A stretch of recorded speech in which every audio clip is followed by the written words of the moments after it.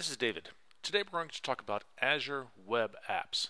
Azure Web Apps are one of the app services that are provided by Azure. They host things like Logic Apps or a Web API for doing creating web services, or a website with HTML and JavaScript and backend code that we're familiar with. Also, a bunch of things are hosted inside of an app service. Now we're going to focus in this video on web apps, which is essentially our websites. We do this by clicking this big green plus create resource button. We'll go down to web and select web app here.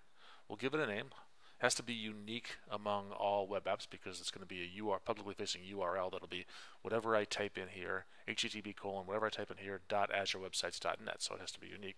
So I'm going to call this one DG-test web. That is available. The green check button says it is. I'll put it in a resource group. I'll call my new resource group DG-test web RG, and I can select whether it's going to run on Windows or Linux or in a Docker container. And then I select an app service plan. And right here, I want to create a new app service plan. I'm going to call it DG-test web ASP. And this determines the location where this web app will be hosted. I probably want that near my users or maybe near any back-end resources they happen to be interacting with. And maybe near me as well as I'm building. I happen to be in Chicago, so this makes sense here to put it in the central U.S. But you want to think about those factors. And then the pricing tier, this determines how big of a machine you want to run on. So you can pay more and get machines with lots of processors, lots of memory, faster processors, solid-state drives, things like that. Or you can just take the standard one, which is what I'll do here. And that's it. Click Create.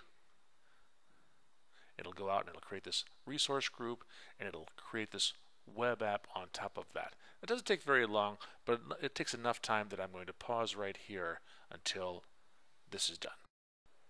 We are back. It only took about a minute to create that, and up here I see that I can go to my resource. I could also search for it over in the left menu, but there's my web app right here. It's all created, and if I want to, I can change things in here. I could, for example, come down to the quick start, and there are links here for creating content and deploying it. Notice the things that are supported here. ASP.NET. Not surprising, this is a Microsoft platform. That's a Microsoft tool set. It's Microsoft Azure.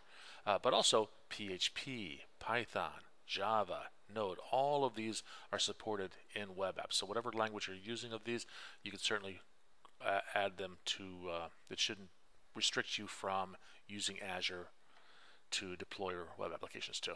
We have deployment credentials, so if I wanted to FTP my code up to here, then I'll set some credentials in here. The username will be FTP/ whatever username I type in here. In this case, it's DGR is what it's defaulting to.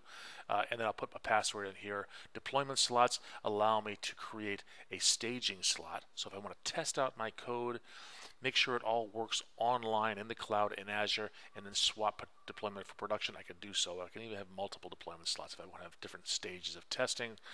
There are deployment options if you want to set up continuous integration into continuous deployment. You see here that you can deploy from Visual Studio Team Services, OneDrive, local Git repository, GitHub. All sorts of things are available here for deployment.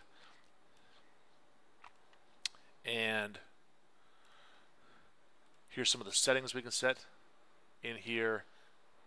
If we want to set our default page, for example, that's down here.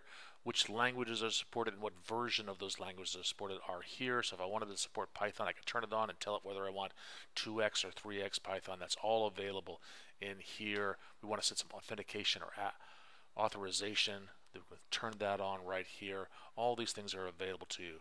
And what's really nice is they're available throughout all of the app services, the mobile apps, the Logic apps, and the web services, and so on.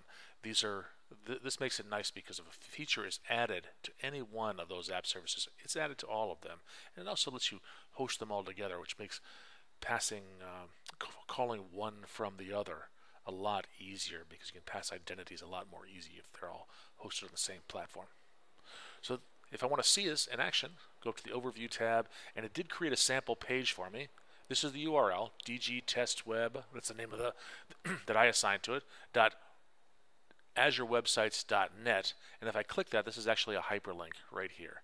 It'll open up this page. So right here, what I want to do is replace this, of course, with my own custom code, which I can do either through FTPing some code up to here, or I can do it through setting up some continuous integration and pushing it out from my source control.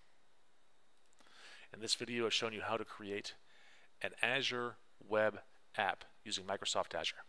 This is David. Thank you for watching.